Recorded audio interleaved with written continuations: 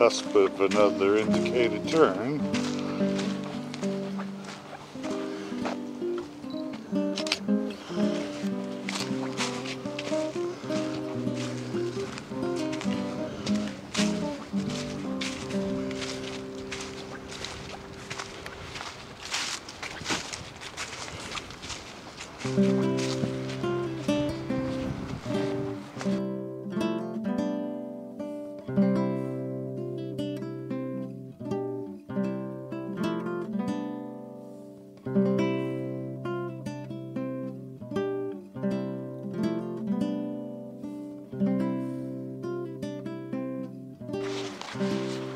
He says.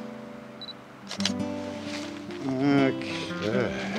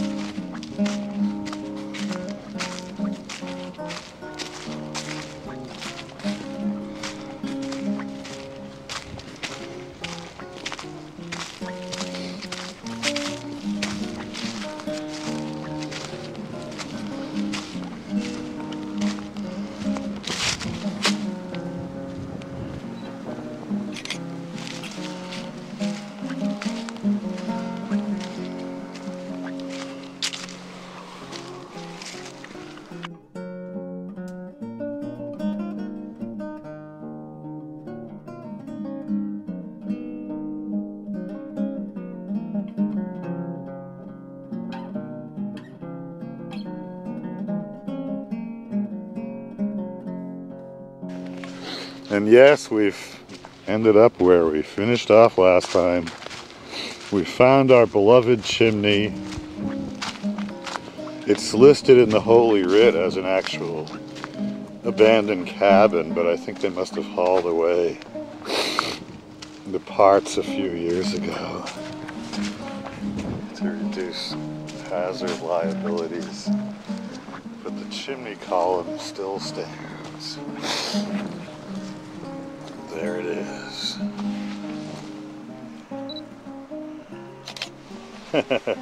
We figured it out.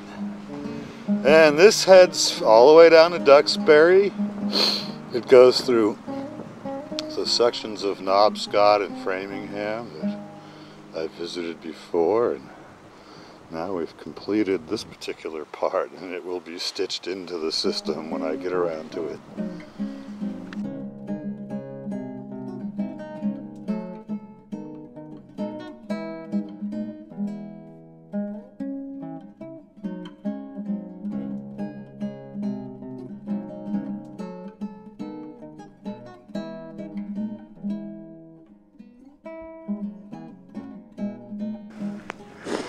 Some old chimney, probably from a bygone Boy Scout winter lodge, who knows. Here I am deep in the Nobscot complex, presumably in Sudbury, and working on finishing Framingham today. That heads north all the way to Newbury and Plum Island eventually, more nearly to Route 20 in Sudbury. And this heads south eventually to Duxbury. And this might be Tipling Rock that they're describing, but I don't really know. I'm just trying to be able to scratch Framingham off the to-do list.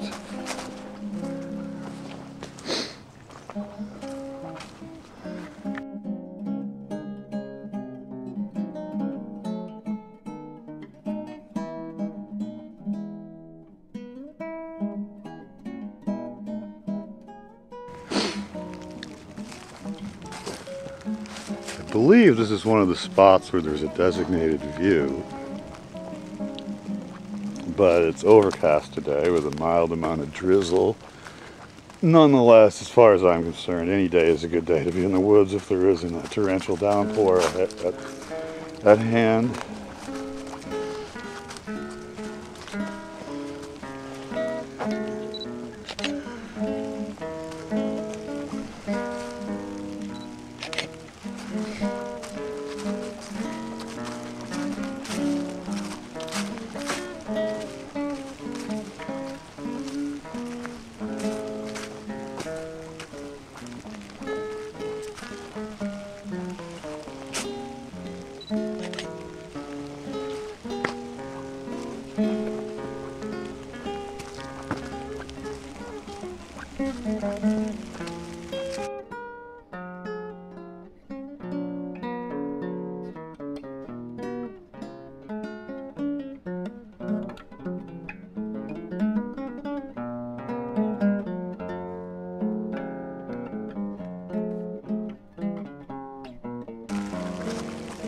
Up and a turn is indicated up ahead.